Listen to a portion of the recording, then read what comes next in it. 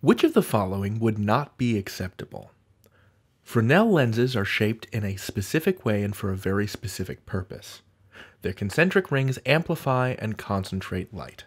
So let's take a look at these answer choices, but before we do, let's talk about this word Fresnel for a second, because I was confused about it, but my colleague who has a long history in the theater world tells me that in the US, you don't say the S, you say it Fresnel, accent on the nell. Anyway, we are trying to figure out what piece of punctuation should go between purpose and there. Should it be purpose, semicolon there, as it is in the sentence? Should it be purpose, period, capital T there?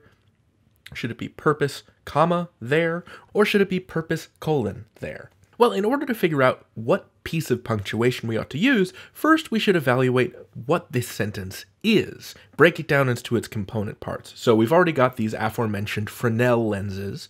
Well, we know that this is a subject. So we've got Fresnel lenses, that's our subject. What's the verb that they take? Are.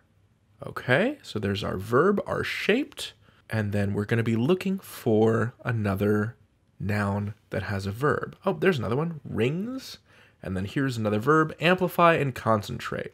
So we've got a subject, verb, punctuation, subject, verb. And so what we're looking at here then is two independent clauses. So I'll bracket them off.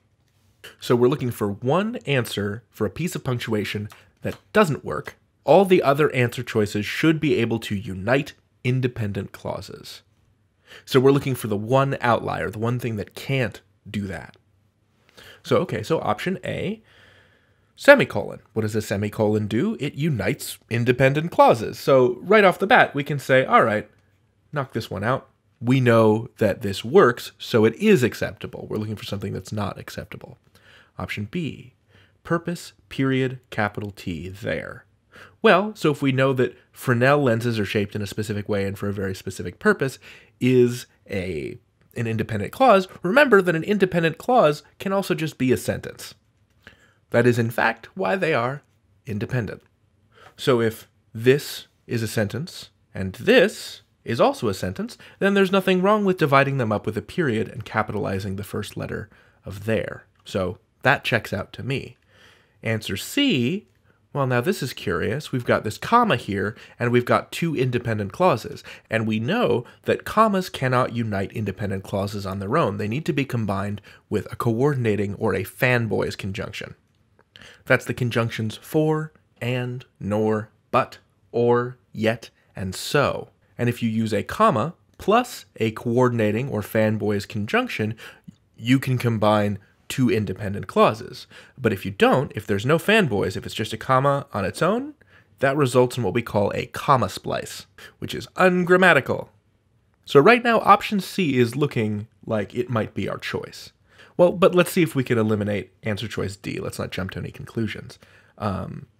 So this one uses a colon, purpose, colon, there. Well, what are the powers of a colon?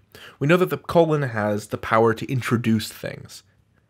How do you do? I'm the colon. The colon can introduce lists, rather like this one, descriptions, explanations, or quotations.